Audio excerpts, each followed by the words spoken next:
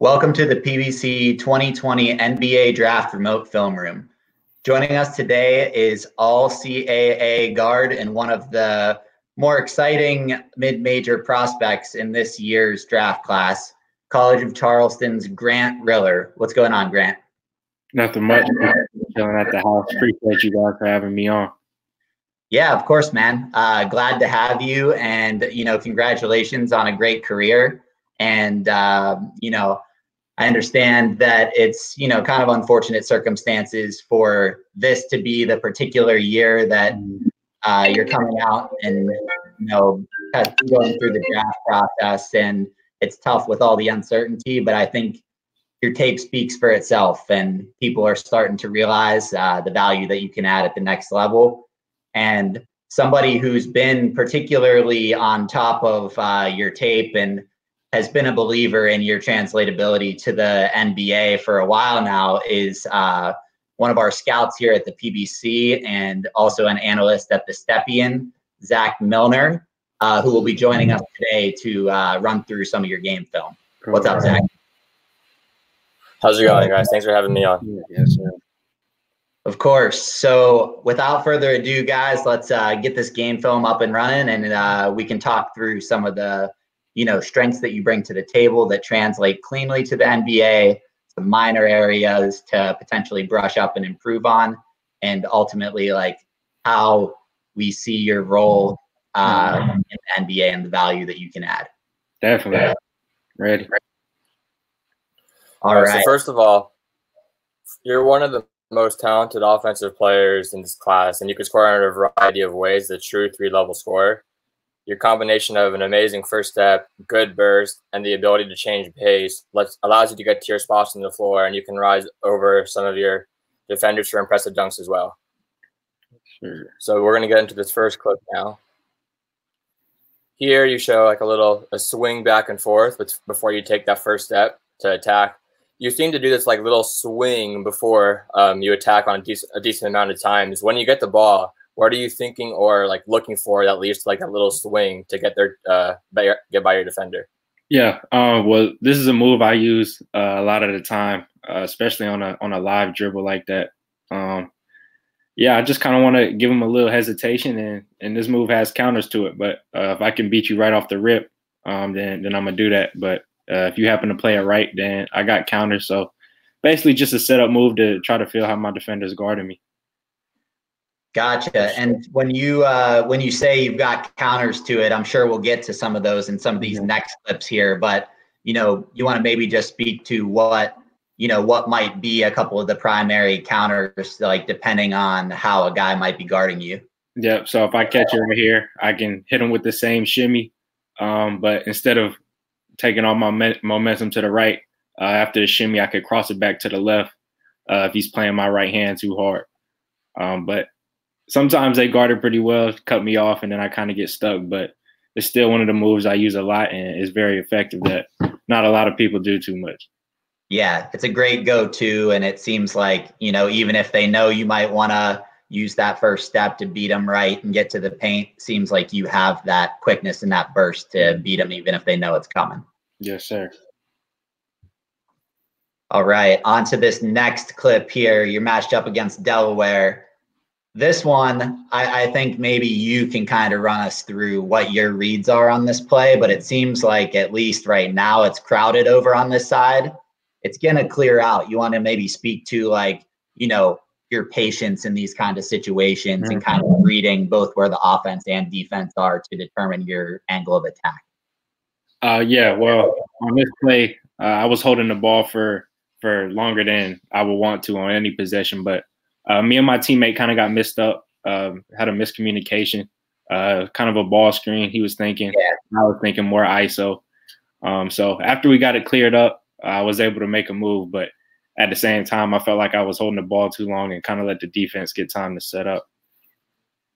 Yeah, but I think that, like you're saying, maybe you were holding the ball long, but I think in this situation, maybe it warranted it and is sort of maybe the best thing you could have done, and kind of being patient in here in this setting was a blessing. And you may have missed the shot here, but I mean, if you pause it right here, just look how explosive and like how horizontal you get on this to get past this guy and then put up a nice little floater. I think that, that explosiveness and then ability to, put up nice touch on your runner and whatnot is going to be really crucial to you at the next level. And it's good to see that you have that in your bag right now. Yes, sir. Yeah, and also your first step is probably the best in this class. I don't see anyone else beat their defender off a single step that many times. You just get by your defender one step, and you have either you get to the basket, you get a floater, or you get a pull up as mid-range shot. It's knock that down.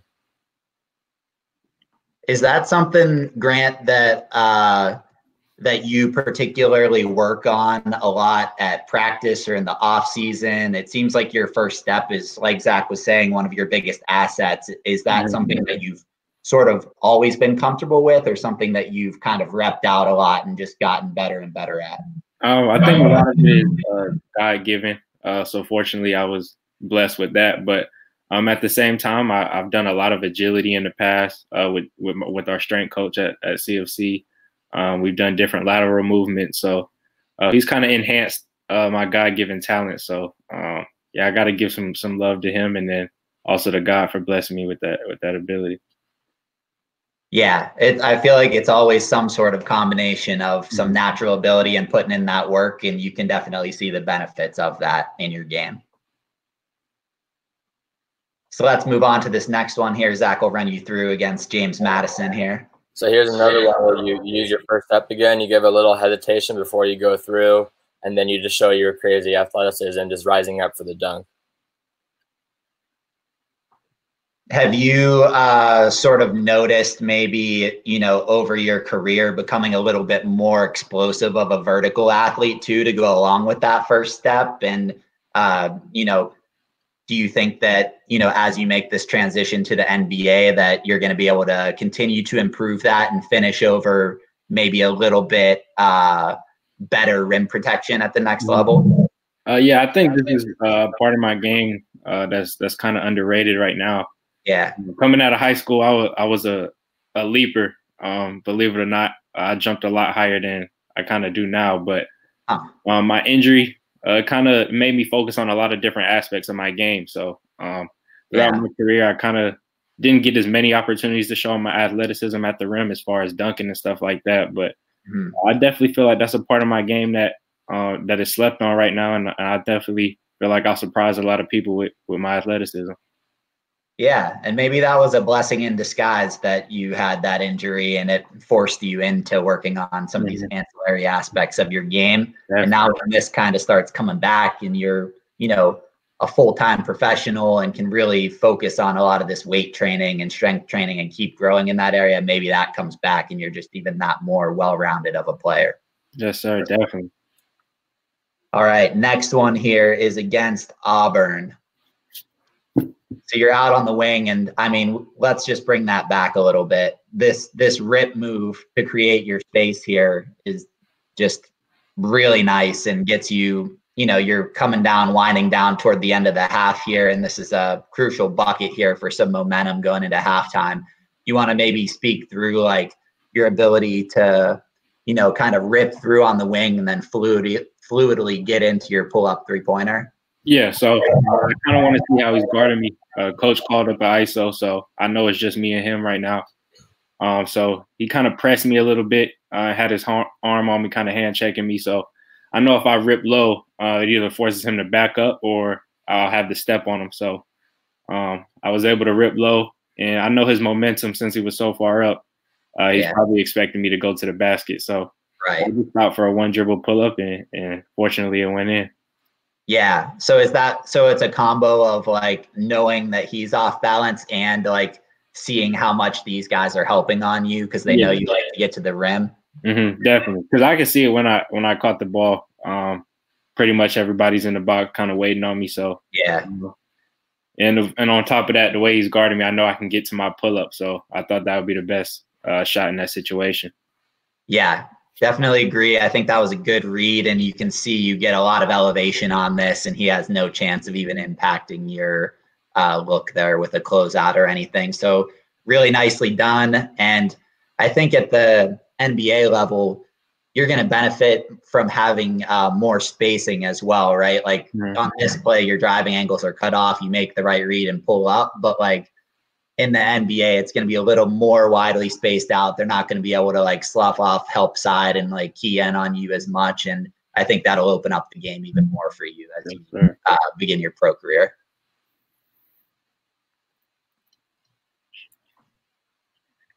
All right, next clip here. Zach's going to take this one. So here you just got an ISO situation at the top. You have a guy on you, just defending you. And it's just a pretty simple play you have. You just see the clip keep on rolling. You pretty much just get to your spot. He still sort of goes with you. You just rise over the top of him and get your shot off. You get some good elevation on your shots. And watching a lot of your shots off the dribble, I see there's some times where you'll adjust to how you're getting defended. Like sometimes if they're closer to you, you'll lean back a little, but you still have great balance and still get your shot off and still make it. Do you work on trying to take off balance shots at times? And just on this specific play, like what are you thinking when he's with you when you're driving? Yeah, well, I work on that kind of stuff. I'm into the unorthodox kind of shots, unorthodox kind of finishes. So it kind of really depends on my defender. I know he's kind of a smaller defender, so if I can get to my spot, I can kind of rise up over the top. So I was able to get to my spot, and kind of like the last clip, his momentum will probably think I'm going to the basket. Just stop hard for the pull up and shoot over the top. Right. Yeah, and I think it's also great recognition by you here that this big is probably coming up to cut off your drive, right? And you have the wherewithal to stop on a dime, both send your defender flying past you and then avoid this big trying to cut you off. Just really nice read and really nicely done there. And like the last clip, you get some good elevation on your shots also, so it's tough to contest your shots.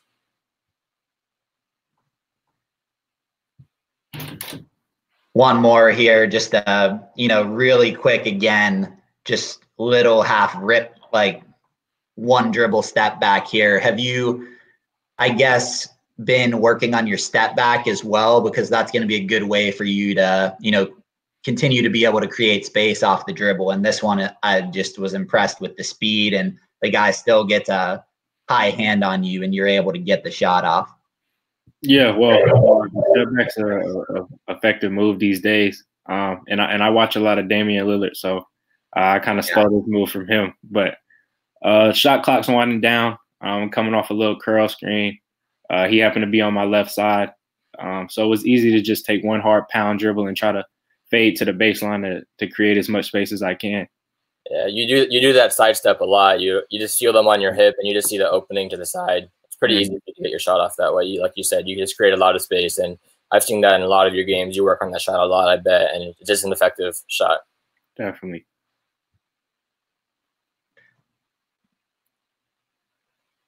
And then on this next one, I think you see the defender on you just sagging off a little. You show a little bit of a side step here at the top of the key for three.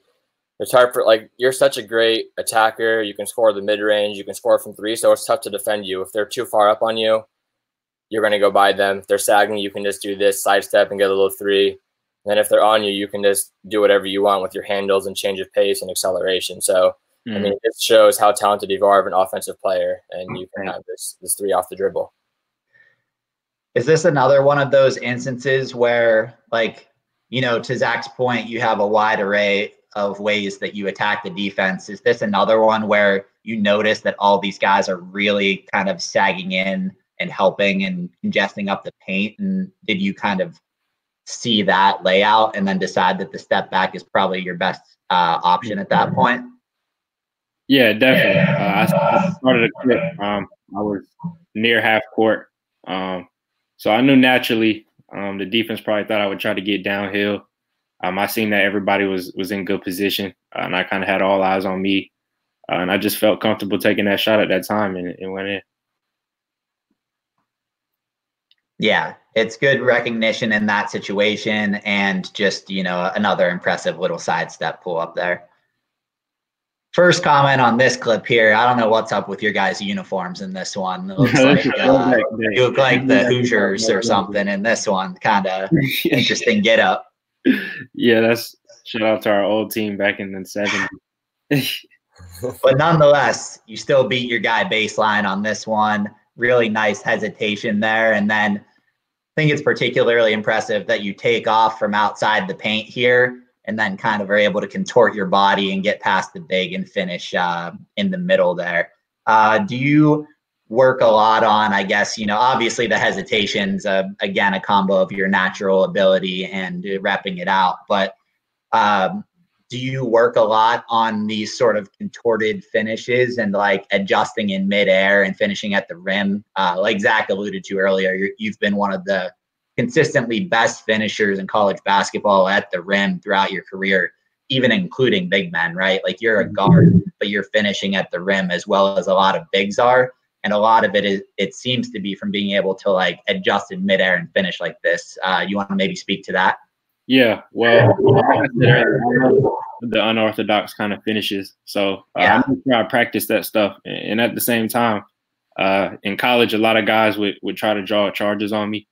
Right. And they definitely got that on me early on. But as my career kind of progressed, I knew I kind of had to come up with different situations to beat charges. And in this situation, I didn't really have my footing down to Euro step or anything. So right. I just thought if I could take off right here and kind of jump to the side to maybe avoid the charge, then that would be good. Luckily, he didn't try to attempt the charge, but at the same time, I was able to get to the front of the rim and finish. Yeah, just really nice adjustment in midair and something that we consistently see throughout your tape. You do a nice job with that. And Zach will run you through one more here with the ugly uniforms as well. This next one it's just another finish. Like Jon said and I said earlier, you're consistently one of the best finishers in college, and you can see your touch around the basket on your floaters, even on your shot. You have this guy backpedaling a little, hit him with a little double move and get to the basket. Do you see him, like once you're approaching this, do you see him backpedaling and know you can pretty much give any move or two that you want? Or what do you see when you see this when you're attacking him? Yeah, well, it's about a minute 30 in the game left, and we're trailing, so we're trying to get something quick. And I know if I come down and push and try to make something happen early, then that's the best scenario for us. So I came down, just tried to hit him with a double move, because he's been doing a good job of cutting me off that game. So I tried to hit him with a double move this time, and it worked. I had my man in the corner for a three, which would probably be more ideal, but I was trying to get something quick. So yeah. And really nice, like kind of goofy foot finish here too, right? You jump off your right foot, finish with the right hand, and are able to avoid the charge and kind of, twist yourself around him there. Just really nice take. And then this next one, it's a very improved part of your game over the last year or two. This is your passing now. I think you're always a fine passer, but I think these last 2 years you really improved some more advanced reads. And then you just take advantage of your scoring gravity. As you can see here, as you're attacking the basket, you just have all these defenders that drop in, trying to stop you to get to the basket. Easy cross-court pass to the opposite corner. You get a wide open three for your team. So how have you been able to improve your passing over the last year or two relative to where you were three years ago? A lot of film. And then at the same time, a lot more reps. I think early on in my career, I could do this kind of stuff, but I didn't get as much opportunity. And at the same time, I wasn't as polished at it. But I definitely made a point of emphasis this year of coming back to definitely try to showcase that part of my game. And I had the personnel around me to do that. And coach put the ball in my hands a lot. So a lot of the time the reads were on me, and I just tried to make something happen. Right. And there's so many other clips where you can see your scoring gravity because of how good of a shot maker you are. So all you have to do is, once you're scoring, all the defenders are going to be trying to help off of their man to help on you because it's tough to defend you one-on-one. So even just that is going to open up just easy passes to the perimeter to get wide open threes as well. Definitely. Yeah, great drive and kick. Draw all the defenders in there. Really nicely done again. Now I think we are moving to one more pull-up here. So Zach, you want to maybe touch on this one as well? Yeah, there was a couple of clips like I just said, like your passing's improved. There's a time here and there. Like this isn't a bad shot on this one, but you have your big popping for three right there. He's a pretty good shooter as well. Definitely. So I think he shot like 40% of the year. You have, you have a pretty good look at the basket there, but he has a wide open three right there. Just sometimes, like you said, more reps you'll see that. but that could just be a nice pass for an open three. And I think the next clip as well, it's pretty much the same exact situation. You have your big popping, and we'll go to that one. But just as something to work on and get 3 points instead of 2 as well sometimes. Yeah, I think this is where watching the film comes in too. Me being able to see these missed opportunities, I think is big, and definitely something that helps me improve throughout the season and throughout my career. So definitely missed them on these 2 plays, and it was good to see it so I can make sure I correct those. Right, and you also do it a decent amount. Like you like that on the pick and roll or pick and pop. You have that behind the back bounce pass where you're passing to your pop man a lot also. So it's not like you don't see that. There's just a few times where you can clean it up still. So I think before we go into the defense, I mean, there's still so much more about your offense that's good. We just don't have all the clips for it. I mean, we didn't have that much time. But there's stuff like how you attack bigs out of the pick and roll and either your spot up shooting. I know when you're attacking bigs out of the pick and roll, you like to give them a little in and out to get to the basket because you have them backpedaling whether in drop coverage or not. And then your spot up shooting over your 4 years, you're a 40.9% spot up shooter, which is very impressive, even though you've been playing on the ball a lot recently. So is there anything more to your game or even in your pick and roll game that you want to talk about or you think that should be known more? Well, I think you guys pretty much covered it, but yeah, I think the way they kind of guard the pick and roll in the NBA kind of suits me. In college, it's easy to trap a lot and kind of make the point guard give it up. But in the NBA, they kind of guard it a little different because of the athleticism and personnel that the defense has. But I'm looking forward to going against that coverage and going against those kind of guys and just getting better at it. For sure. So I think this is still.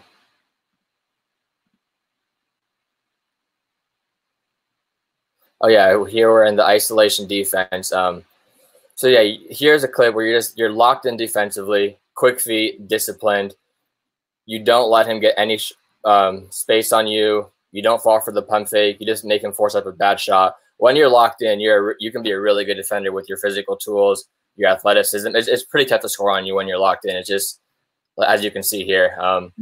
What are you anticipating on this play? What do you think that he's doing, and how do you know to stop him there?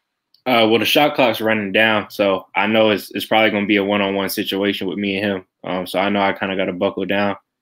But I kind of just want to force a tough 2 or a tough 3. I was able to cut him off on his first drive, so that kind of made the rest of the possession easier.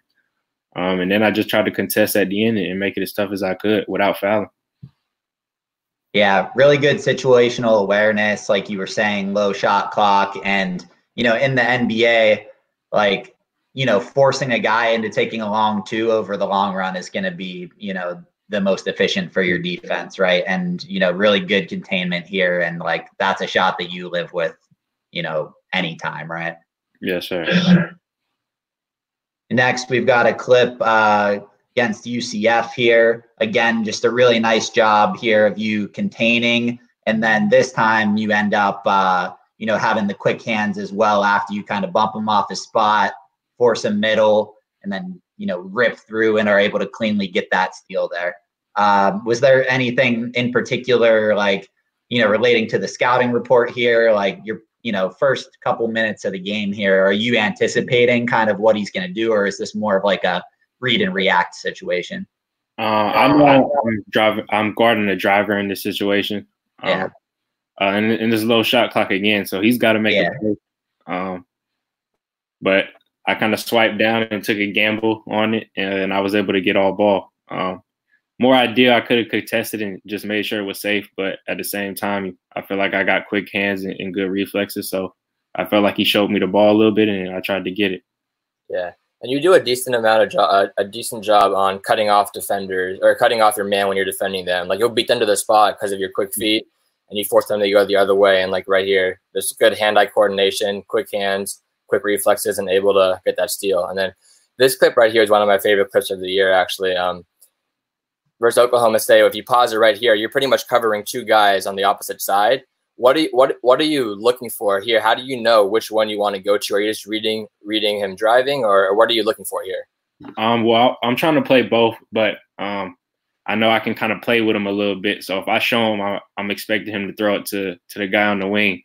more than likely he's going to try to throw it back to the corner man. So I'm kind of just baiting him a little bit, and it worked. My arm is long enough to where I can get there, so I don't have to bite too hard on trying to get him. But yeah, it worked.